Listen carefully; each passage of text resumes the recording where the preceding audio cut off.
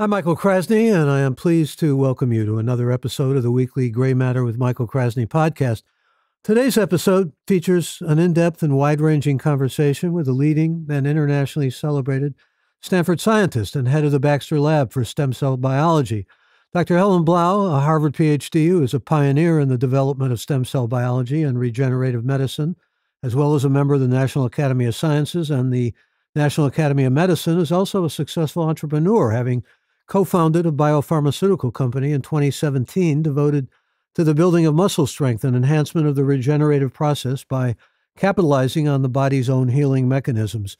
The following year, 2018, Dr. Blau was elected to the American Philosophical Society. She holds 20 patents and has done a great deal of mentoring of young women. We're going to talk about all of that and more, and especially young women in science, as well as she is an accomplished scuba diver. And I'm going to welcome your questions and comments to this episode, and I welcome Dr. Helen Blau to Gray Matter with Michael Krasny. Delighted to have you here with us. Thank you. Pleasure to be here. Yeah, I'm remembering the last time that we had occasion to be in conversation, and we were talking about embryonic stem cells, and it was such a huge controversy then, and it seems to have died down now. I mean, you even went with the Pope about that, although your field is not embryonic stem cells, it's more in the other areas of stem cell research. But why has this died down so much, do you think? Oh, I think because we now have alternatives. We don't need to use embryos to get stem cells. Since the discovery of Shinya Yamanaka, who received the Nobel Prize a few years ago, we're able to take cells from any part of your body, typically blood, skin, urine, and convert them to pluripotent cells, induced pluripotent cells. And these have the same properties as embryonic stem cells. So you can take your own cells and make them into embryonic stem cell-like cells. And so that overcomes those problems. Yeah, and all those alternatives are now existent and fairly easily accessible, but human embryos are still very much in demand for research, aren't they? Yes, we need both. For research, in order to really understand development and to compare the induced pluripotent cells against the gold standard, which is the embryo, we need to study both for sure.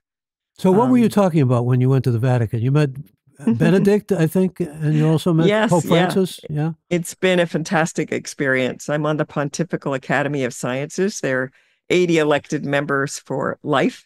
And we advise the Pope on anything from climate change to astrophysics and stem cells.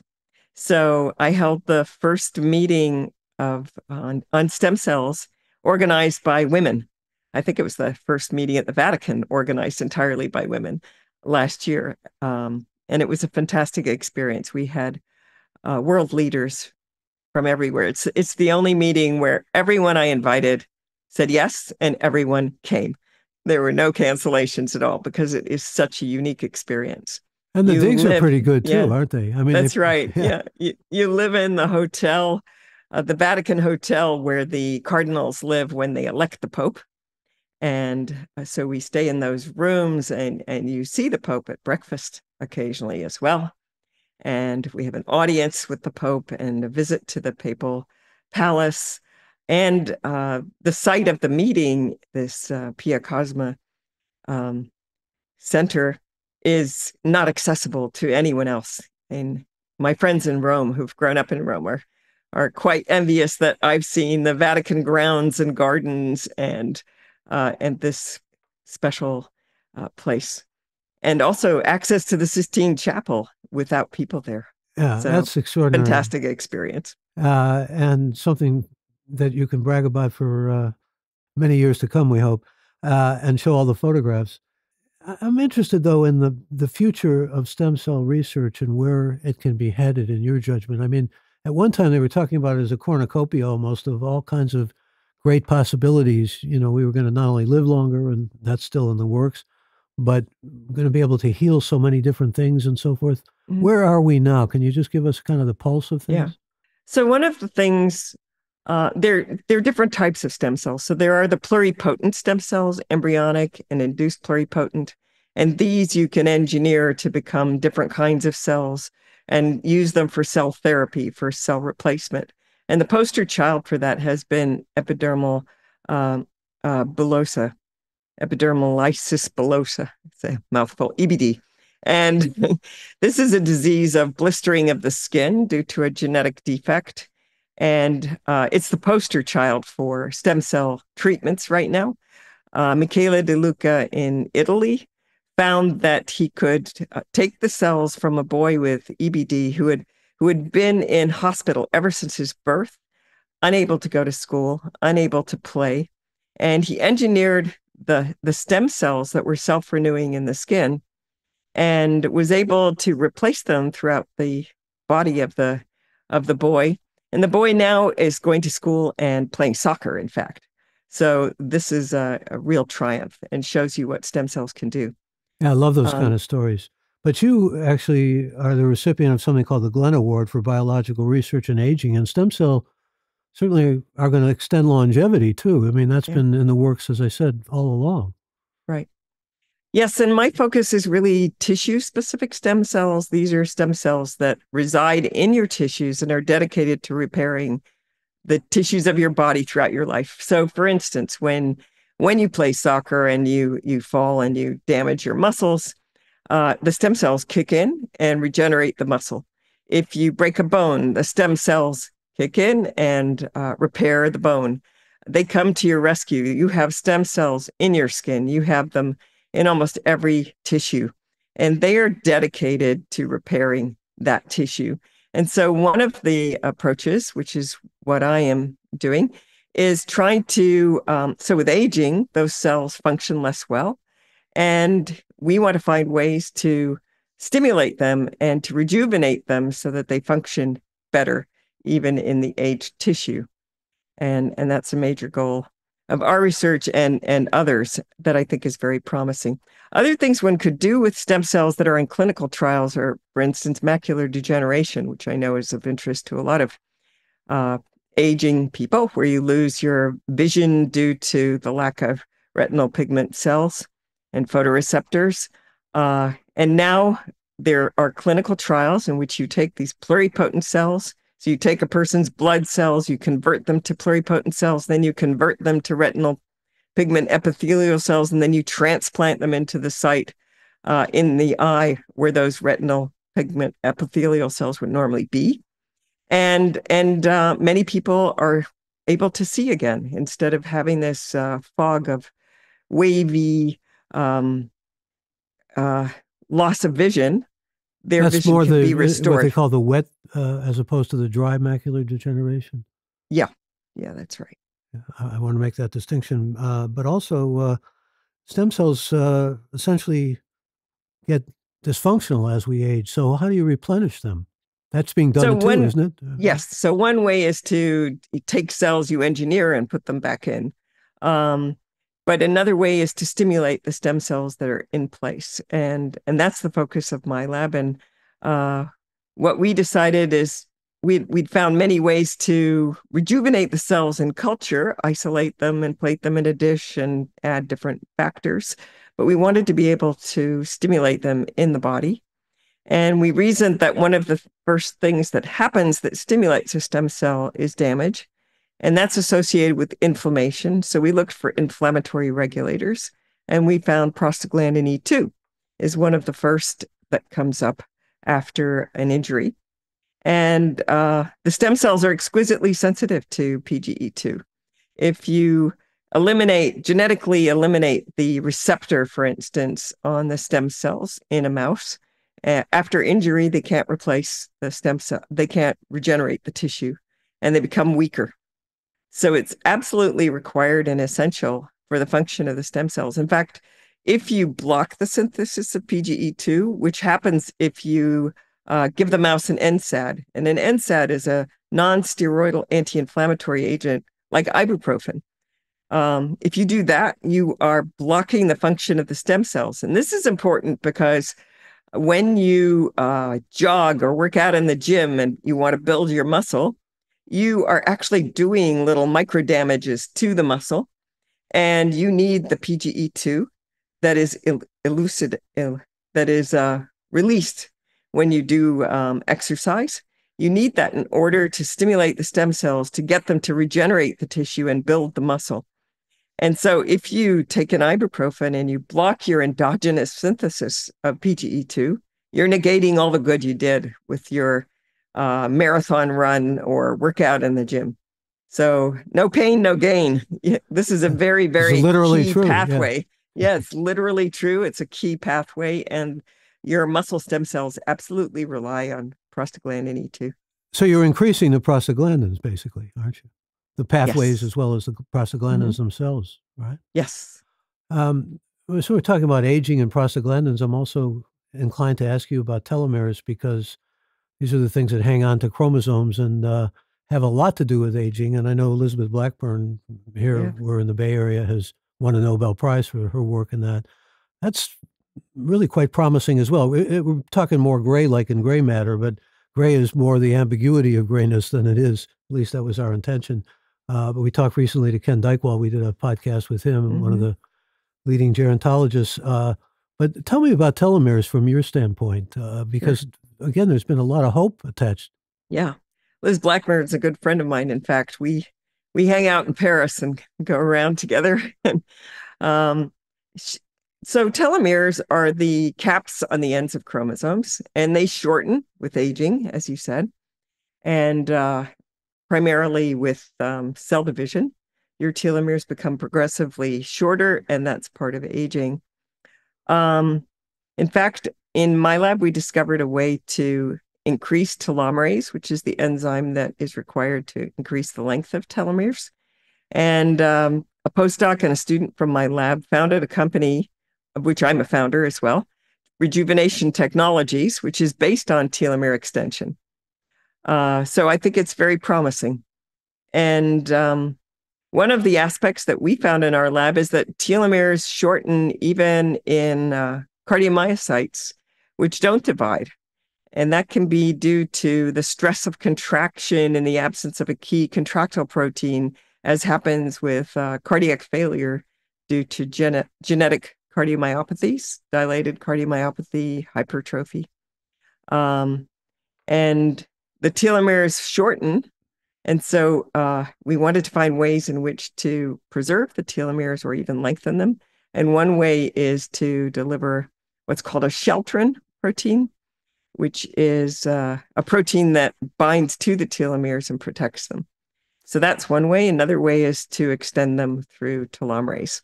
So I think there's a lot of promise to approaches, but it's always a balancing act as well.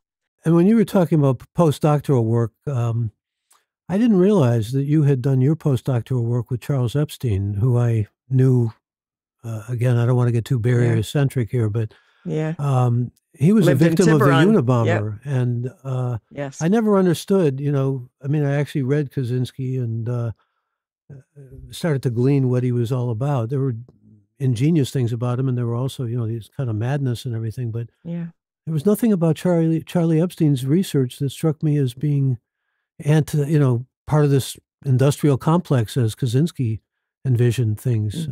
No, I mean, he was in favor of, he ran the medical genetics center at UCSF for a long time, which was something that attracted me because I wanted to work in genetic counseling and advise people with genetic disease. And it was a fantastic clinic where you looked at the whole person and to understand their socioeconomic background, their social background, the family, everything about it, as well as the genetics of the disorder, and explain it to them. So he was a real pioneer in medical genetics and in prenatal detection of disease. And I don't know, maybe it was the prenatal detection of disease that bothered Kaczynski, or maybe he was misinformed. It was a tragedy what happened to terribly tragic. Charlie. Hard to read a warped he mind. lost a couple of fingers, but he was such an upbeat guy that he said to me, luckily, I can still play the cello because it was the other hand. Wow.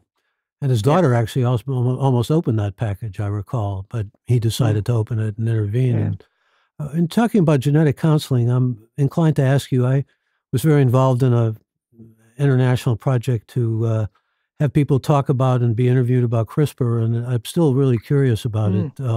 Again, we're talking about promise and all these things with research. Where do you see CRISPR? Oh, I think CRISPR is a fantastic technology, and I know Jennifer Doudna quite well and really admire her. She deserves a Nobel, I'm told. Oh, absolutely. She really, really does. And it's a fantastic development. First of all, for experiments, it's amazing because you can easily look at loss of function, gain of function of different genes. You can manipulate gene expression and really understand it at a level that we couldn't before. But it also has tremendous promise for treating disease. And for instance, recently there was an approval by the FDA for sickle cell anemia, which has been a devastating disease. There are 20 million people afflicted by this disease, and it's due to a mutation that leads to a change in one amino acid of hemoglobin. And that's enough to cause the hemoglobin, the red blood cells, from being, flexible frisbee-like cells that can squeeze through blood vessels, to becoming rigid and sickle-like, and then they're destroyed early, and they don't bring oxygen to the blood as is needed. And it's associated with tremendous pain and afflicts people in Africa primarily. So now with CRISPR, they've been able to take the blood of a person and activate the fetal hemoglobin, and then replace the cells and eliminate many of the effects of the disease. It's not all that straightforward. There's still a lot of problems that have to be worked out, but it shows you the promise of the disease. I mean, of the approach of CRISPR. Amazing promise, yeah. Yes. Extraordinary, yes. yeah.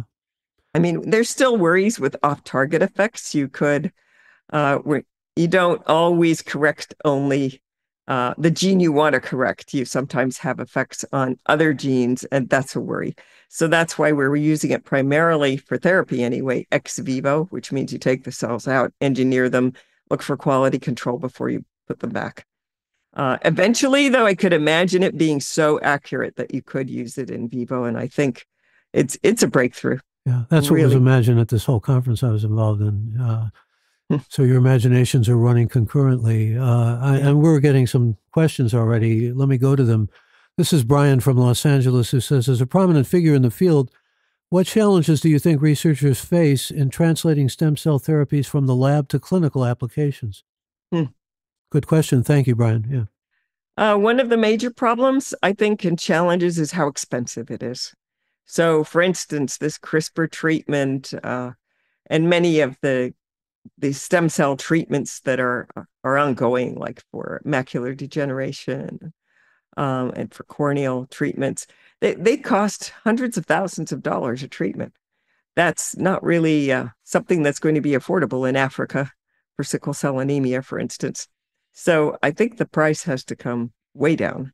And that is one of the major obstacles. So right now it's in the scientific range realm.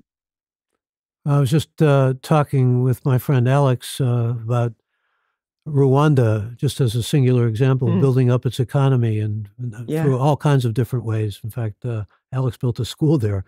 And African nations, some of them are really prospering a lot with Chinese help, of course, but to the degree that they can, maybe one hopes, afford some of these things, but they are extraordinarily expensive. Here's Lauren from Seattle who wants to know, can you discuss the importance of education and public awareness in shaping attitudes towards stem cell research and its potential benefits? Thank you, Lauren. Oh, yes, we need to educate the public. There's no doubt that we need to, as scientists, be more vocal about the promise of these treatments, how important they are, and allay any kinds of fears that the public might have. Yeah. Very important. And again, thank you for the question, Lauren. You know, I was just looking at Siddhartha Mukherjee's book, which I'm a fan of his work. He's a Columbia medical professor and wrote a book called The Gene and also wrote a book called The Emperor of All Maladies. But his most recent book is called The Story of the Cell.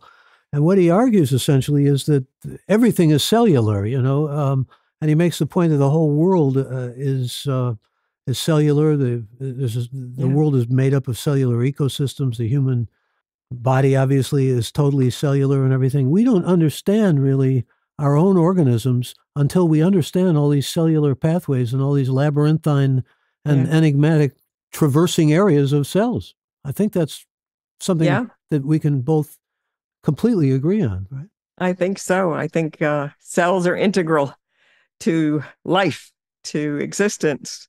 And so in speaking to this, the last questioner, one of the reasons I recently just finished writing a book, um, it's on stem cells for children, because I know that people will invest in books for children. And I want to educate not just the children, but also the parents who read the books to the children. And this is my way of making them aware and doing my bit to help educate the public on what stem cells can do. It's called Stem Cells to the Rescue, and it's to um, tell children how you have stem cells in most of the tissues of your body, and when you're injured, they come to your rescue and they repair the damage. And then it goes into also with aging, as your stem cells no longer function so well, what you can do, what the promise is, for instance, for your joints. People are having hip replacements and knee replacements. Could you stimulate the stem cells that exist in your joints to regenerate that tissue? Wouldn't that be wonderful? What about our aging brains? We know the stem cells are there in the aging brain. Can we find ways to stimulate those stem cells in order to help you remember names better, for instance, as you get older? And I think there's tremendous promise, and a lot of research is being done now, not just for things like vision, where I think it would also have an enormous impact, macular degeneration, corneal abrasions, enlisting our stem cells to repair damage, rejuvenating them, and using them in therapy, I think has a lot of promise. And I want to educate the public about that Well, and what stem cells are congratulations all ahead about. of time on the book, and it's good early promotion, and I hope you have major success with it. It's great that kids are being educated about all this, and you've got this private company now, this biopharmaceutical company, all involved with regeneration and building of muscle strength, and some exciting things that are really attendant upon the work that you've done, which I congratulate you for, and been sort of Thank you. excited following all these healing mechanisms, building muscle strength. I mean, it's exciting stuff. Some of it was small molecular drugs, but also helping things like Brody syndrome. And in fact, your lab just recently came out with a discovery about this is your word, I think, isn't it? Gerozyme? Gerozyme? Yes, yes, it is. Gerazyme. We discovered that there's an enzyme that increases with aging in muscle, but not just in muscle, also other tissues. So it may be, it appears to be a master regulator of aging in muscle. If we overexpress it, and what it does is it's the prostaglandin degrading enzyme. So it decreases PGE2 levels. And we don't know why it increases, but a lot of things that are not so good happen with aging. And this goes up maybe twofold, just a little bit, modulates the levels of PGE2. They decrease somewhat. And that's enough. If we overexpress that enzyme in a young mouse muscle, we see that the muscle shrinks and weakens within a month. So you're recapitulating aging that over, several years of a mouse life within 1 month with this single enzyme. And if we inhibit the enzyme in an aged mouse muscle, we find that it's rejuvenated and we restore muscle mass and muscle strength. So it seems to be a pivotal molecular determinant of aging, and that targeting it can restore muscle strength in aged mice. So we hope that's going to translate to people as well, How much which is why I formed the company. yeah, and congratulations on that again. But how much do things translate from mice to humans? Oh, I think they often do. And we know already that this enzyme plays a pivotal role in human and in human stem cell function, because we've transplanted human muscle stem cells into mouse muscles and stimulated them with PGE2, and we can see robust effects. So I expect this is a very conserved pathway. And In we fact, also see that in aged human muscles, there's an increase in the enzyme. So it's not just a mouse phenomenon. yeah, no, because there has been a lot of research that has been limited to mice and turned out to be limited to mice, That's unfortunately. true. Yes. But you kind of laid your flag, so to speak, in terms of your scientific reputation by reversing mammalian differentiation state. Maybe you can give us a lay definition of what that means and what that was? Oh, okay. I think that was one of the first major things I did when I was an assistant professor. I decided to challenge the dogma that a cell fate was fixed, that once a cell was dedicated to being a keratinocyte in the skin or a hepatocyte in the liver, that it couldn't be changed. And so what I did That was was accepted as that's scientific right. knowledge. Yeah. That was it. Yeah. You once you were, differentiation was fixed and irreversible. And so I challenged that and found a way to do that by fusing cells together, taking mouse muscle cells and fusing them with human cells of different tissues and showing that you could turn on the muscle genes in those different cells. And that showed how plastic the differentiated state was. And that was a paper in Science, got the cover of Science, the Frontiers in Biology issue. And thank goodness for that, because it got me tenure. Well, it also key at that time. got you, the way I describe you, to be designated, as you have been these many years, as a scientific pioneer, which was tougher for women back in that day, and still in some ways is tougher for women, isn't it? Oh, definitely. So when I was hired as part of an experiment at Stanford. There were four of us, four women, who were hired as the first faculty in the medical school. And it was part of an affirmative action move. The departments received a bonus for hiring us and doing this experiment. and and around that time, I guess we were 7% eventually of the faculty. Now, luckily, women are about 50% of the faculty. It was a tough time. I was one of the first, if not the first, to get pregnant. And people looked at me and thought, she's not going to manage. In fact, they predicted I would fail because I was going to have a child.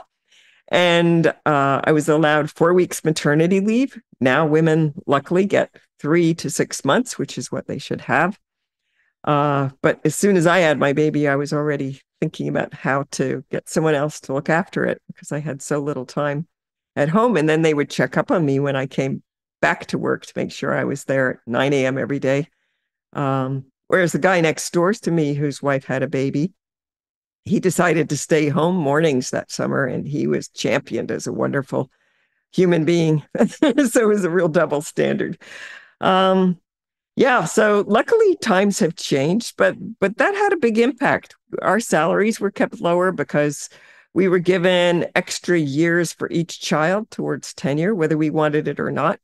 And that meant our salaries stayed lower, we women.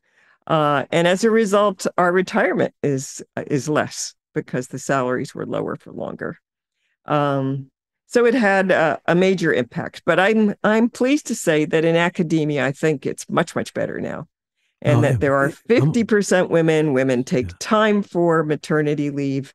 They're getting grants. They're getting chairmanships. They're doing well. And I'm infinitely better. I mean, not only in the professoriate, but certainly there are a lot of women presidents of universities now, more than had ever been imagined. I've got a lot of questions coming in.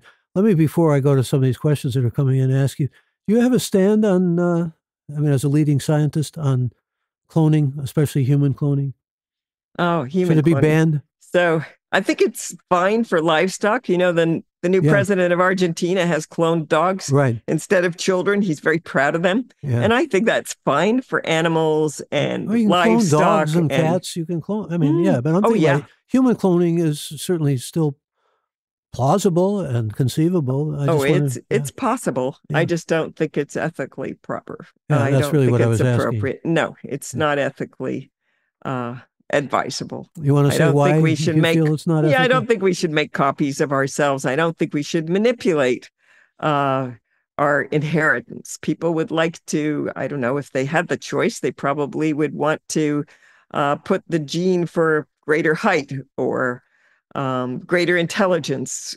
That's a multiplicity of genes, but whatever. If they could manipulate it to have better looking, smarter kids, they probably would try to do that. Boutique First kids, of all, I don't they think call them, I think. yeah, boutique kids. First of all, I don't think we can manipulate the genes so well and target them so well. So you could be causing cancer and off-target effects that are not so advisable.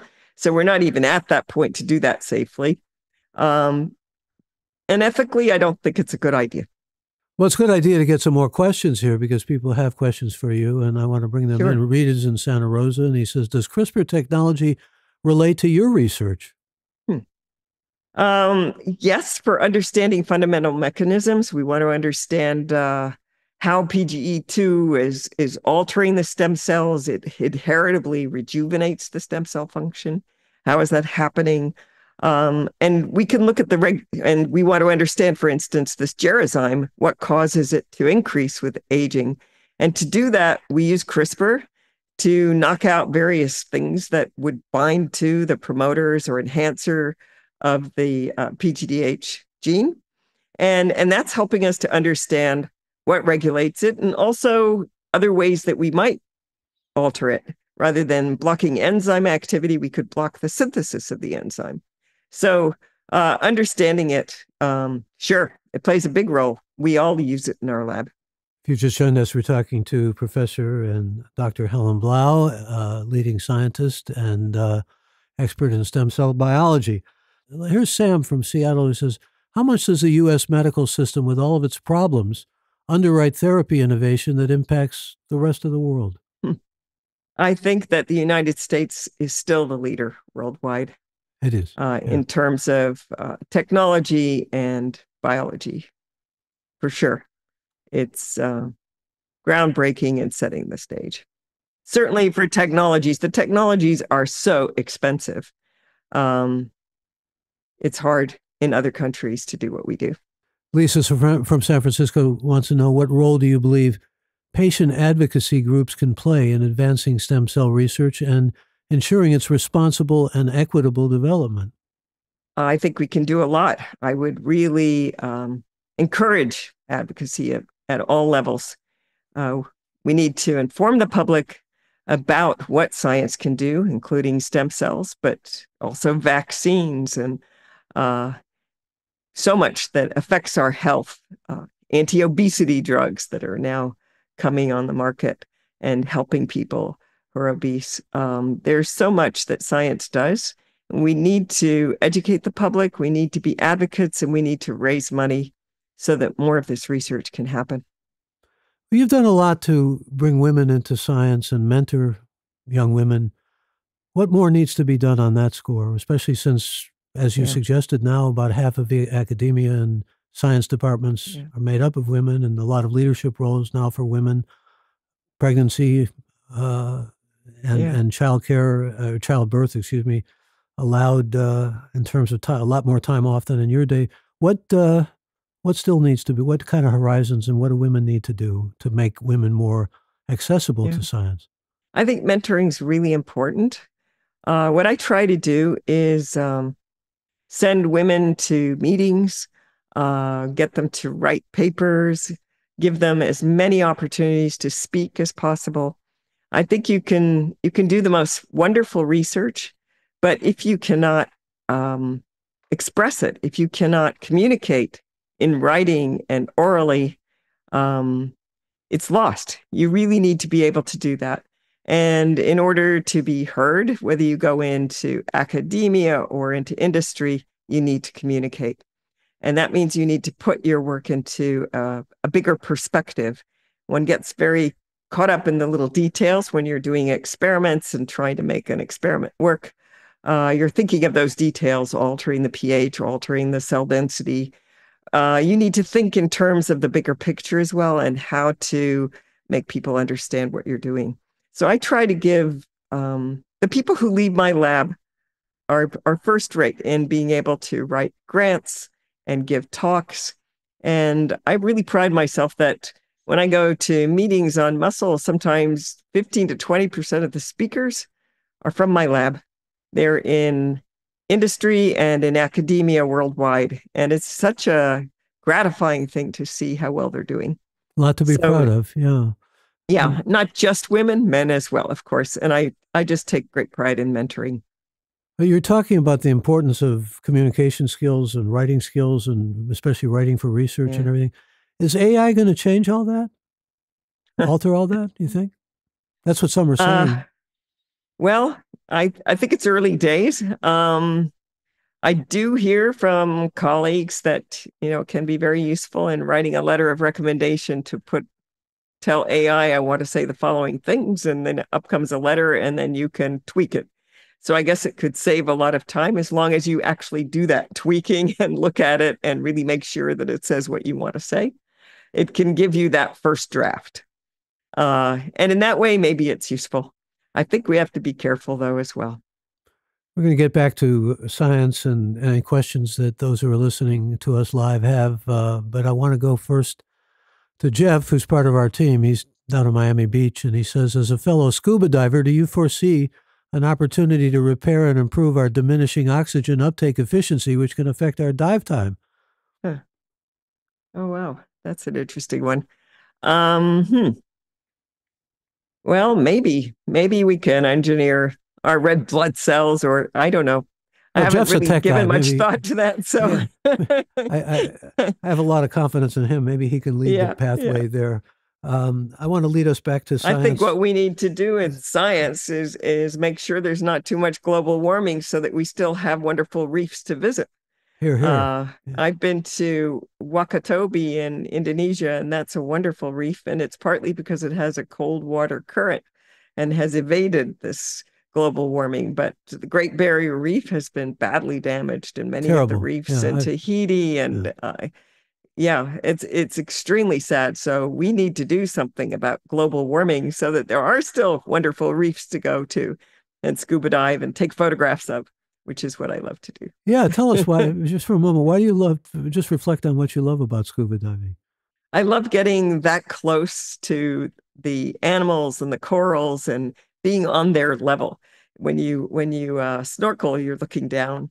When you scuba dive, you're really on the level of the creatures and the corals, and it's an underwater paradise. It's um, like a jungle underwater. It's beautiful, I had and that feeling in snorkeling in Lanai. I felt like I was in a mhm, huge tropical fish tank. But when you talk about corals, yeah, a lot fewer of those now, unfortunately. I mean, talk about the yeah, barrier reef, it's the same thing with the corals, and they're all interrelated yeah. ecologically.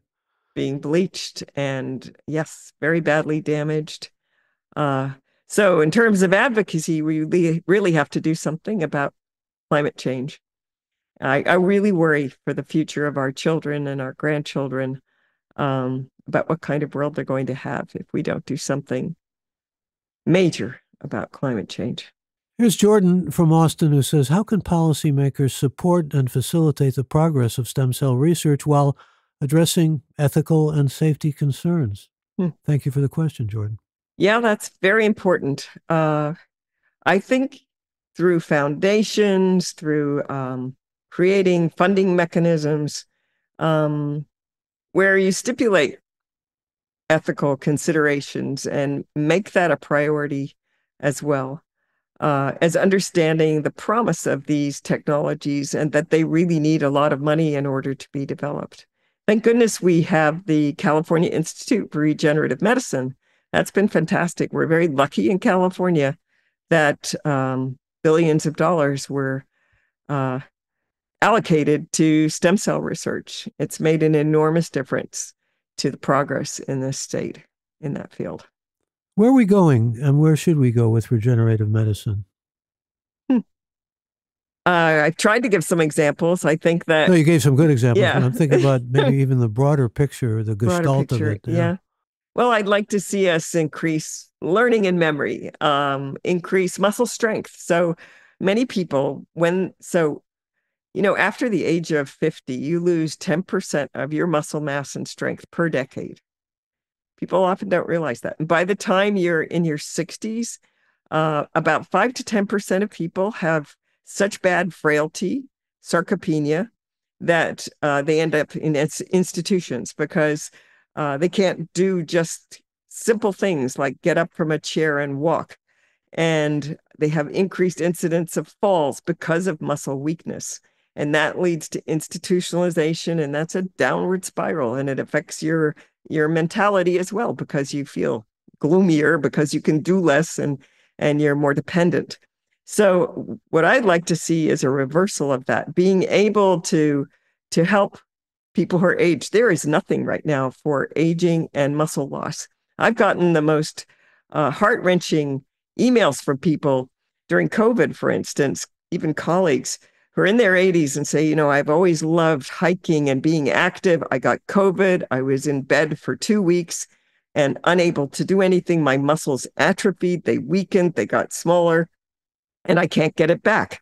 And now I have problems with balance and weakness, and I have to go into an institution, assisted living. There are no treatments. So if my drug can help with that, just, even for people who have hip repair or COVID, who are immobile for a few weeks, if you can get them back on their feet by boosting their muscles, I think it would be a fantastic thing. It could really increase health span, quality of life. And that's, to me, a major goal of what stem cells can do. So this targets not just the stem cells, but also the muscle fibers and neuromuscular connections. But it could have a major impact on quality of life. And as I said, there is nothing for that for the elderly who are primarily afflicted, but it also affects younger people. If you break an arm when you're younger, it takes you, those of you who've had that experience, takes you a couple of years to get your muscles back. If you could get a boost, that would be a great thing too.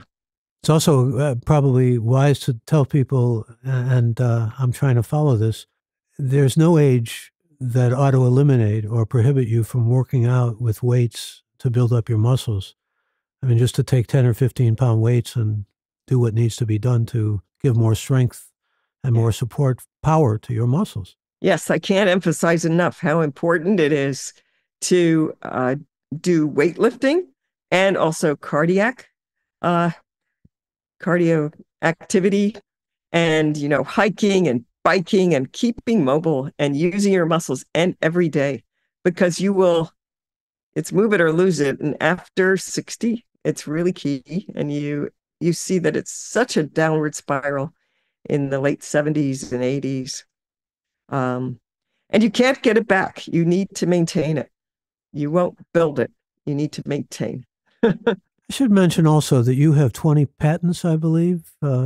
That means you're on record as having been either an inventor or co-inventor for 20. Can you tell us what's in the quiver there, in those 20 patents? Yeah. Okay. Yeah, I'm in the National Academy of Inventors and the OTL Hall of Fame. Because it's a great source of fun for me to create. And I've been lucky to have, it takes a team. I've been extremely lucky to have really good scientists working with me in my lab who are creative. Some of these have been for assays, just for testing different drugs. It's called beta-gal complementation, a way to look at protein-protein interactions. And it's been extremely useful. Some of the assays we developed have been useful in screening for drugs that are anti-cancer drugs. Lefkowitz, who got the Nobel Prize for understanding ligands of GPCRs, used many of our kits that were developed by DiscoverX that licensed the patents from Stanford. So some of my patents have been along those lines, just technology development that's useful for drug screening. And then more recently, these two rejuvenation companies, Aperium, that is developing the drug that targets the gerazyme to increase muscle function, which may be key with these anti-obesity drugs. These anti-obesity drugs are associated with some frailty. So you lose the weight, but if you lose your muscle strength, that's not so good either. So it may be that this will be something that's important in that respect. And definitely with aging, maybe with genetic disease of muscle wasting. So I've translated it more recently. I've gotten more passionate about translation. Many of my discoveries have been very fundamental, basic findings. But to see something from the lab translated to human health span, helping people, that to me would be a dream come true. And so rejuvenation technologies for telomere extension is one approach, and the other is targeting the gerozyme in order to repair muscle damage more quickly. You're kind of intimating that creativity is involved too. How does that play its role? Creativity? Yeah, I mean, especially when you're coming up with these new ideas that lead to inventions and patents and so forth. Oh, that's the fun. That's the fun, is challenging dogma, trying new things. It's been a hallmark of my lab. I think it's the kind of person I attract. It's high risk, high gain. The people who come to my lab are full of ideas and want to take risks and not do Me Too experiments. That's not of interest to me. I want to always challenge what's known and try and come up with new things. Well, since you mentioned Me Too, and we've been talking about women in science, there are male scientists who have gone on record saying that they used to be mentors to women, but now they don't want to play that role because it's too volatile or too makes them vulnerable to charges, even if they're not interested in doing anything that would be inappropriate or improper. And that's a problem, I think, isn't it? Oh, I think it's a problem in our culture altogether right now.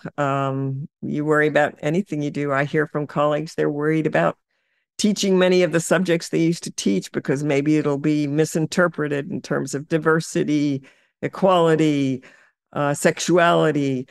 You're on, right, walking on ice. It's like, yeah, you really have to be extremely careful now what you say. It's no matter what it is. So I think we all have to be very mindful of people's feelings, and maybe it's a good thing to be more sensitive and aware. I think that women were put down. There's a history of it, and some of what's happening in terms of men, it's a great shame, but it's an example that they have to be more careful and more mindful. But I think it's with respect to everything, not just women. No, I generally agree. We need to work on, to use your word, the inflammation, though. That's a lot of work that you do on other kinds of inflammations. And I've got some more questions here. This is Ethan from San Diego. Wants to know, in your opinion, what are the most promising avenues for the application of stem cell therapies in treating currently incurable diseases or conditions? I think the first we'll see are, for instance, in places like the eye. And that's because it's localized, immunoprivileged. So you can see what you're doing if it's, no pun intended. But with the eye, you can see whether the stem cells are working, whether you need to take them out. There's still worries about cancer, so we need to be mindful and watch. I think with hearing is one of the things that I think is very exciting. We've discovered that there are stem cells, hair stem cells in the ear. And one of the things I think would be tremendously exciting, we all know that with aging, people are using more hearing aids and having trouble with hearing. Also, I think this next generation is going to have more trouble with hearing because they go to such loud concerts and are constantly in restaurants that have very high noise levels. I think there'll be more hearing problems younger with that generation than ours.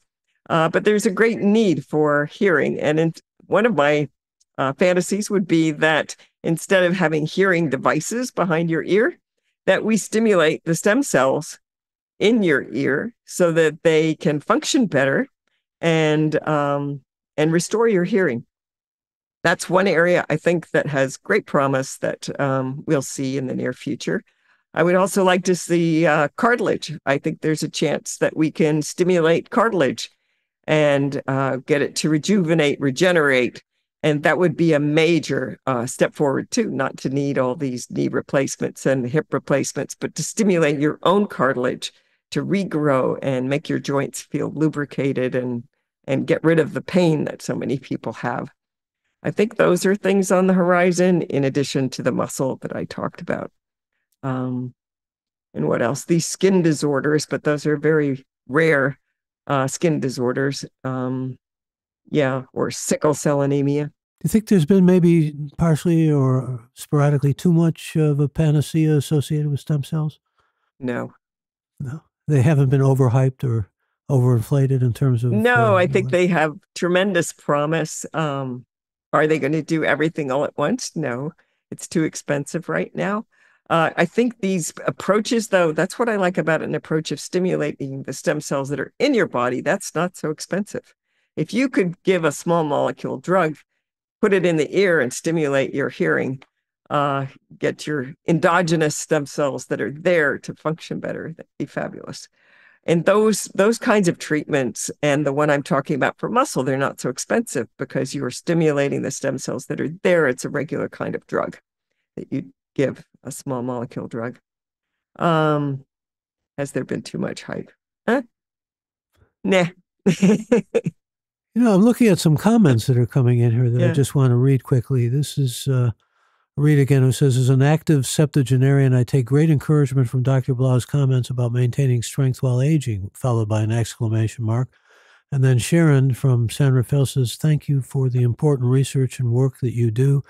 That kind of gratitude means a lot to you, doesn't it? Yeah. It validates what you do and makes you feel good, right? Absolutely. Yeah. Yes. And here's Juan from Mexico City. He says, do you think stem cell therapy will replace the need for organ replacement? Oh, that's a good point. I'm glad you raised that. Which is that I think one of the breakthroughs in stem cell biology right now is the development of what's called organoids, where you can take one of the pioneers in that is Hans Clavers, who has taken cells from the gut, from the intestine, and you can put them in culture and you can get these stem cells not only to make lots of copies of themselves, but to self-organize and to make little mini guts. And people are making mini brains as well. And it's fascinating because you take the same factors. A lot of mini brains are out there already, we should mention. Sorry. But it is fascinating. And maybe we can transplant these, because this could be a future for, I don't know, if you think Brave New World of making mini hearts, and instead of transplants, you could use your own cells that are immunologically matched, genetically matched to you, and make these mini organs. And eventually they'll be bigger organs, because right now they're mini organs. For one thing, for the brain, we can start to understand how the brain develops, and that's very important. But you could also screen for drugs that might work for Alzheimer's, for different kinds of brain disorders. These organoids are fantastic. And you take the same factors, growth factors, and you give them in different doses and in different sequences, and you end up with a mini brain or a mini gut. And that fascinates me. And it sort of self-associates, and the cells self-associate and make these little mini organs. I think there's tremendous promise with that, not just for understanding development, for which there's a lot we can do, but also maybe even transplanting organs in the future. One of our listeners wants to know, any hope on the horizon for people suffering from tinnitus?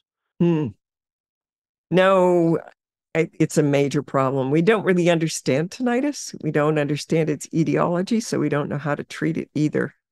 And I don't know whether stem cells are going to be the answer to it, because, as I said, we don't really understand it. It is a mystery. In fact, I was reading excerpts of Barbara Streisand's autobiography in the New Yorker, and she writes about tinnitus, which has afflicted her whole life. And really, she said she would give up everything. It's easy to say these things, but all of her success, all of her accomplishments, her career, all of her awards and so forth, if she didn't have this ringing in her ears, which she has been afflicted by for so long. I know what that's like. I get it once in a while. Luckily, not continuously, but it's horrible. So I'm very, very empathetic to people who have that problem. And I hope we will understand it and be able to treat it soon. So how many mice do you have to have in your lab at one time? We have a lot of mice. We're lucky we get mice from the National Institute on Aging. They've aged the mice and they send us aged mice, so we don't have to age them for 2 years. It's a 2-year-old mouse is the equivalent of an 80-year-old person. So we don't have to keep too many mice because we can get them aged already and then study those aged mice and study their rejuvenation. But it takes a lot of mice in order to, you need to replicate, you need to have statistically significant data, and that means that you need to be careful and have a significant number of mice that you test. And you're now a member of the National Academy of Sciences. Congratulations on that. Thank you. Not that many women, though, are there? No, it's still few women. We need to have more women elected. What is it like? Maybe at 15% or something like that? Is it? Yeah, I think it's about 10 to 15%. Yeah. Yep. So one way that I'm trying to deal with that is to nominate a lot of women, because if you're not nominated, you can't be elected. So, and men tend to think of men. So one way to overcome this is to nominate women and be very proactive, because if they're not on the ballot, they won't be elected. And we're getting more and more women on the ballot, and I think we'll see a change in these numbers. We already are seeing significant increases from year to year. So, what about women of color or people of color? It's always lagging. Yeah. There's so few, in science, people of color. That's part of our problem of our education system too, though, isn't it? That it doesn't necessarily draw as it should young potential scientists or young women who would really be quite interested in science and pursuing a career in science. Something's lacking in the system, I think, isn't it? Yes. And I think it's very important. Something I do in the summer, I take talented young students, high school students. Even during the pandemic, we had some high school students who learned to be bioinformatics experts. They had a knack for math, and they discovered a new passion and a new ability. So even when they couldn't come into the lab during the pandemic, they learned these new skills and ability. I take great pride in that. I take a number of women into the lab every summer at the high school level, at the college level, from underprivileged backgrounds, not necessarily Stanford students, in order to give them this exposure to what it's like to be in science and in a fun environment. I think my lab is fun. We have people from all over the world, all different stages of development, and lots of laughter and good food. Lots of laughter will keep things going. I want to also thank all of those who joined us for this live episode of Gray Matter with Michael Krasny, the podcast, and thank all who will be joining us in the future on Apple and Spotify and graymatter.show. That's Gray with an E. And we also invite you to sign up and become a member of our growing and exciting podcast by going to our website, again, graymatter.show. Thanks to the splendid Gray Matter with Michael Krasny team of Alex, Shannon, Chad, Kevin, Jeff, and Colleen, and to this episode's special guest, Dr. Helen Blau. Thank you. And I'm Michael Krasny. Bandwidth for Gray Matter is provided by CashFly at CACHEFLY.com.